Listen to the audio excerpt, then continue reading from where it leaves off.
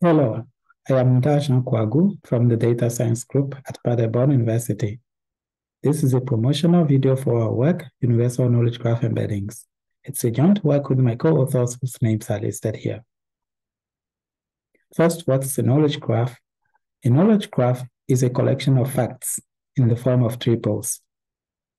This is an example knowledge graph where we have nodes such as X, Twitter, and relations or edges such as owned by, same as.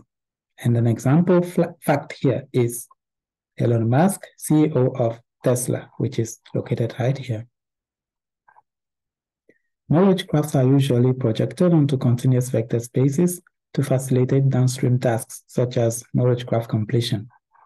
The embeddings that are learned in the process aim to preserve most of the information stored in the graph.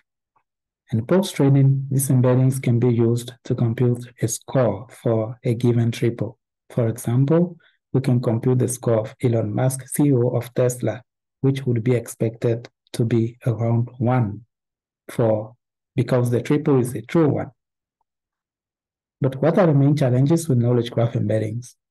Well, there are a lot of knowledge graphs, and they have some entities in common. For example, here we have X, which is also known as Twitter.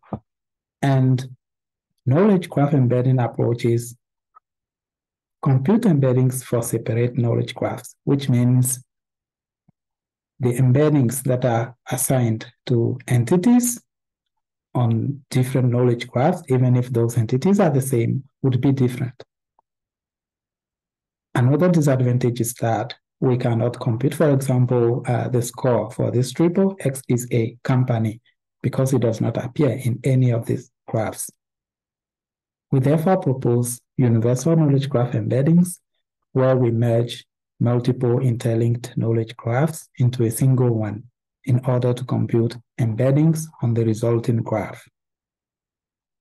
With this, we would get the graph on the right-hand side where Twitter is replaced by X, for example.